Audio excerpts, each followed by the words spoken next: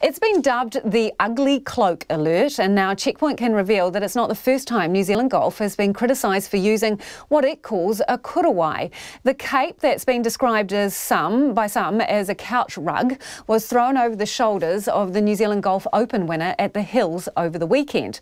The problem is New Zealand Golf calls the garment a korowai. Others do not.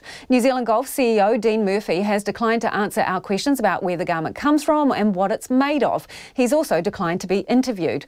But it's not the first time that the cape New Zealand Golf calls a korowai has attracted criticism. Ata Te Kanawa comes from a family of noted weavers. She says she alerted New Zealand Golf to the fact that the dodgy korowai they were using in ceremonies a few years back was not the real thing. I've lived with the laborious task of extracting the muka.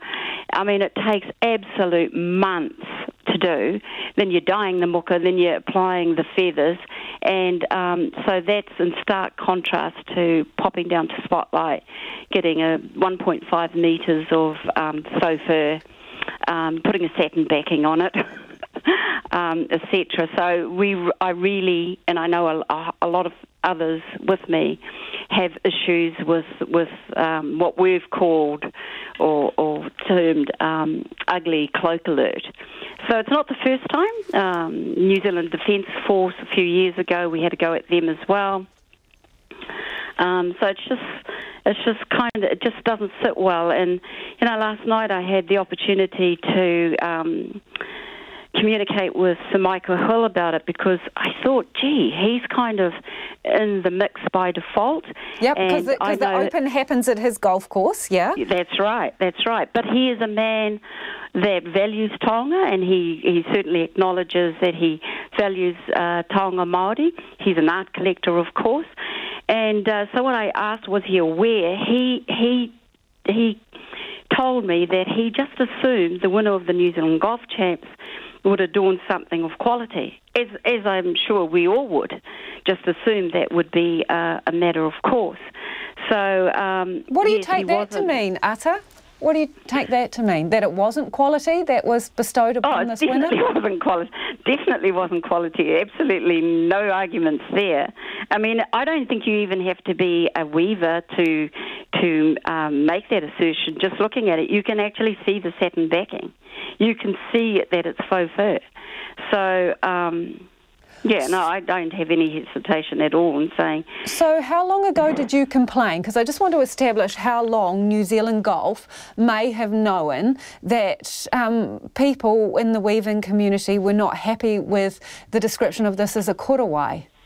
I think it may be 2 to 3 years ago, possibly longer. I'm fairly confident New Zealand Herald did a story on it as well, because I was called and asked, are these feathers genuine? Do you think these feathers are genuine? And if it's the same cloak, and I'm pretty confident it is, then I did write to them and just to let them know that if they would believe that it was a cloak of quality and authenticity, then they needed to be corrected. It definitely isn't. Yeah, so they've known for a while, they've been put on notice that the item that they were using was not up to scratch. Oh, yeah, without doubt. They've been aware of it. But then, I've got to say, because this is all about raising the awareness and making people, and, the opportunity it gives us is that people start talking about what is authentic, what is quality, what isn't.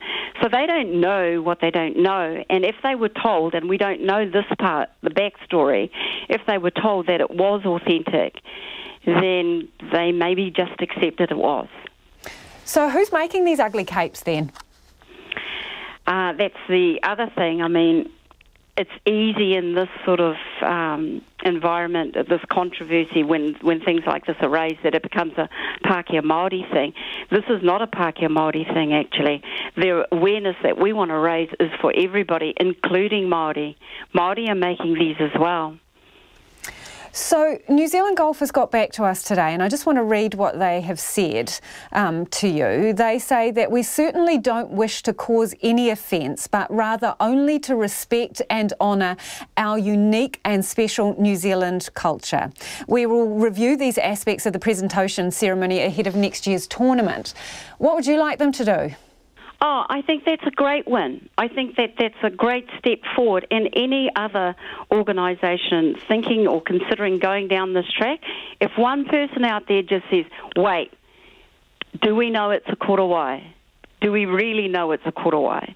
Then that's great. Then, that's a good outcome.